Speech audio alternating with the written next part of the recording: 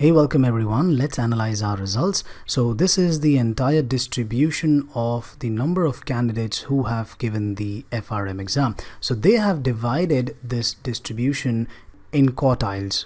Okay, so quartile means to divide the entire distribution into 4 equal parts. So this is the first quarter, this is the second quarter, this is the third quarter, and this is the fourth quarter. Also, they have given the results in percentiles. So this is the first percentile and this is the 100th percentile. So this is the entire distribution.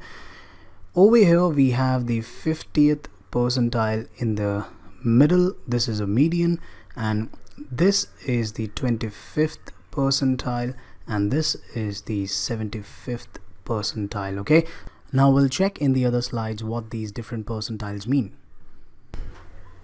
So if you see something like this on the result, then this is the first percentile, this is the 100th percentile.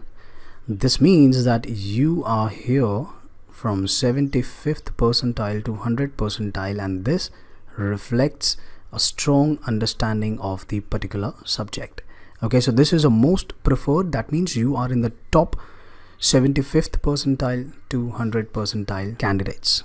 Okay, so you are in the top zone out here. If you see something like this, that means that you are in the, so you are from 50th percentile to the 75th percentile, and this also reflects a good understanding of the subject. Okay, so that means you are in this zone, in the second quartile, all right, just below the first quartile. Okay, and if you see something like this on the result, then you are here from 25th percentile to 50th percentile, and this reflects a fair understanding of the particular subject.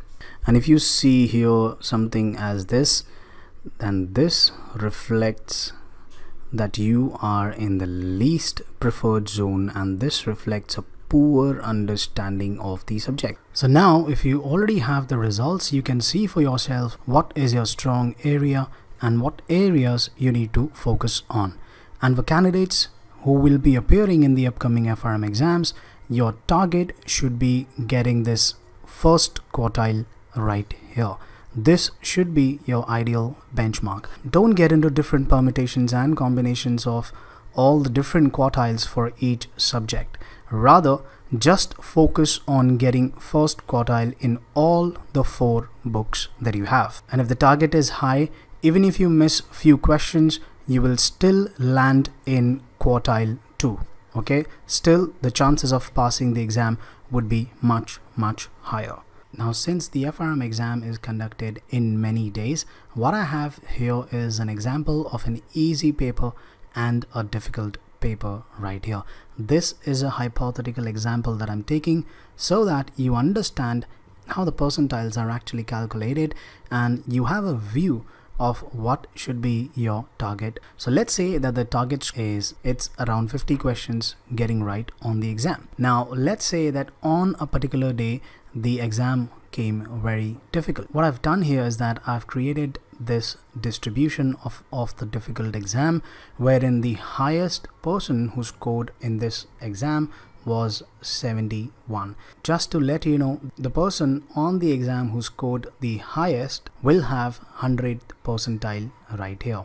All right, and the person who scored the least, which is 30 in our example, they'll be in the first percentile right here. But talking about the quartiles, this is the first quartile, this is the second, then there is third, and then there is fourth quartile. This is the least preferred zone right here. And also, just to let you know, this is just an example that I'm taking. Okay, all these numbers are made up, they are hypothetical, they are not actual numbers. Okay, this is just to clarify so that you understand how percentiles are actually calculated, and at the same time, if you assume a particular score, which in our example we have assumed it as 50 questions getting right on the exam. Continuing with that, so let's say 50 will come in this quartile 2, but definitely there's a higher chance to pass the exam if the paper is difficult and you have this kind of a score. On the other hand, let's talk about an easy exam, and under this situation, this is the first quartile, this is the second, this is the third, and this is the fourth quartile.